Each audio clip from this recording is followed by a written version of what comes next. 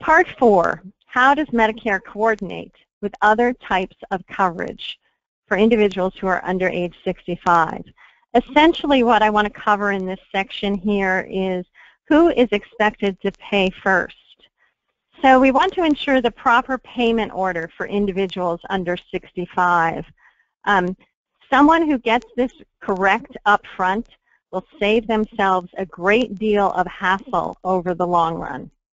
So an individual should provide Medicare initially with all types of coverage information when they fill out their initial enrollment questionnaire. If health coverage changes thereafter, an individual should tell Medicare, their doctors and their providers, you want to make sure for the individual that the paperwork has the best chance of being filed properly and therefore being paid properly and timely. The individual should confirm this information about the various types of coverage with the Benefits Coordination and Recovery Center. And I've noted the telephone number here on the slide. But just a comment, I do want to make a comment on conditional payments as it relates to Medicare. So Medicare may make a conditional payment even when it doesn't pay first. I'm going to give you an example.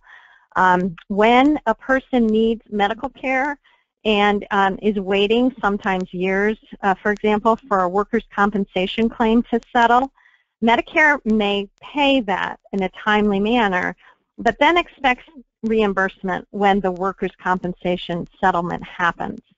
So there's a process by which Medicare does coordinate with some of the other programs to in essence, make sure that the providers are getting paid. So we'll look a little bit more about the workers' compensation and those other programs. So who pays first for individuals under age 65?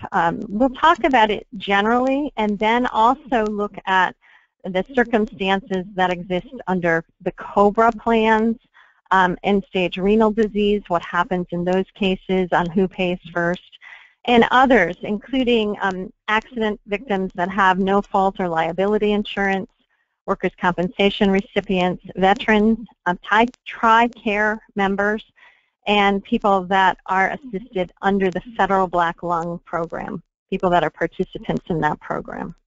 So generally, who pays first?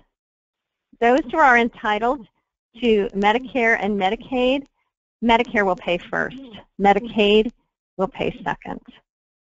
If a person is disabled and is covered by a large group health plan, a large group health plan is defined as over 100 employees, and that individual's large group health plan is based on current employment from a family member, for instance, then the large group health plan pays first, Medicare second. And I will note for you that under regular Medicare, the employee plan that pays first would typically be a plan where there's 20 or more employees. So the distinction with someone who is receiving disability benefits and under age 65 is that the group health plan must, for the first payer position, must have more than 100 employees. But if a person is disabled and is covered by a group health plan that is equal to or less than 100 employees, then Medicare will pay first and the group health plan second. So the trigger is for people that are insured under large health plans or under group health plans, the trigger is over 100 employees for that health plan to pay first. So under COBRA and end-stage renal disease, if someone is disabled and is covered by COBRA, Medicare pays first and COBRA pays second. With end-stage renal disease and a group health plan or COBRA, the first 30 months of eligibility for Medicare are paid for by the group, eligibility for Medicare are paid for by the group health plan or COBRA, and then Medicare will pay second. In the after 30 months of eligibility for Medicare, Medicare pays first, and the group health plan or COBRA then pays second.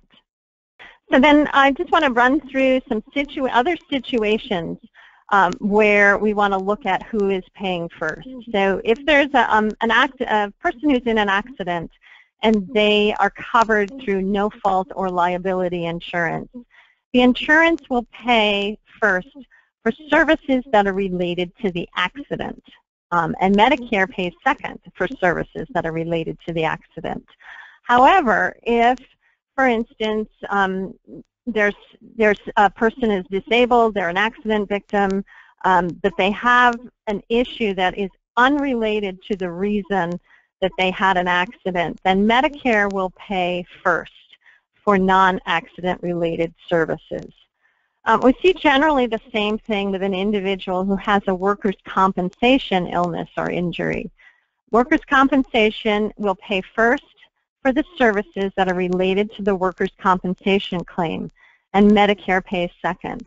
Again, however, Medicare will pay first, and Medicare will pay, workers' compensation won't pay at all. So that's a little bit of a misnomer there, and we'll correct that.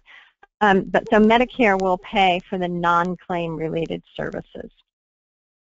A veteran with veterans benefits, there's a coordination process that happens. So there is VA authorized coverage that will coordinate with Medicare coverage so that there is kind of a weaving together between the two, but neither pays twice. And then there's TRICARE. Under TRICARE, military hospitals and federal providers will pay, TRICARE will pay for services in military hospitals and federal providers. Medicare pays for everything else. And then under the Federal Black Lung Benefit Program, for related services, again, the Federal Black Lung Program will pay first and Medicare second. So I do want to give you a note of caution about COBRA. We get quite a few calls here at the Center for Medicare Advocacy about confusion about people who elect COBRA instead of Part B Medicare. So I just want to caution you that when an individual loses employer coverage and has Medicare, he or she should be aware of the time frames of the following. And it's a matter of information to know the COBRA election period, the Part B enrollment period, and also the Medigap open enrollment period. These may all have different deadlines, and they may overlap. And what an individual decides about one type of coverage, COBRA, Part B, or Medigap, may cause them to lose rights under other types of coverage. So it's very important, hopefully, and before it's too late, to know what those time frames and those election periods look like.